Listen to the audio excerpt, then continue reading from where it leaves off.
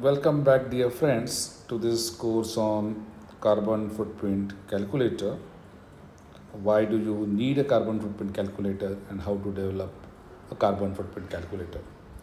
So, in the last video, we had seen what the content of the course is and how this course would be relevant for the students who are interested in learning about carbon footprint, as also in gaining some insights as to how the calculations are done by the carbon footprint calculator.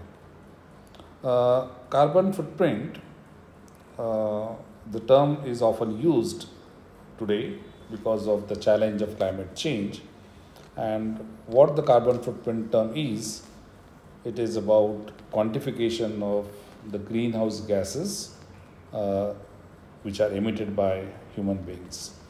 So the greenhouse gases, mostly when we talk about greenhouse gases, there are other gases, but important of them is carbon dioxide emissions, and the second is methane. So these greenhouse gases, which are generated by we the human beings, they contribute to the climate change, and hence it is relevant for us to understand how much is the contribution by the human beings to this climate change. That is where the concept of carbon footprint comes into picture.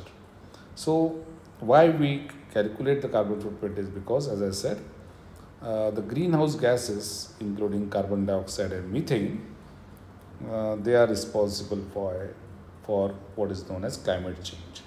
Climate change is a phenomenon wherein the climate of the universe is of this earth is changing because of the emissions of the greenhouse gases. And why is that happening? That is because we have studied in school days that these greenhouse gases, as you see in this picture, they would trap the sunlight which is being reflected from the earth. And when these greenhouse gases, they trap the sunlight which are reflected from the earth, then that would lead to the rising temperature. So in a way, greenhouse gas effect is essential for the survival of mankind because we need some warm temperature.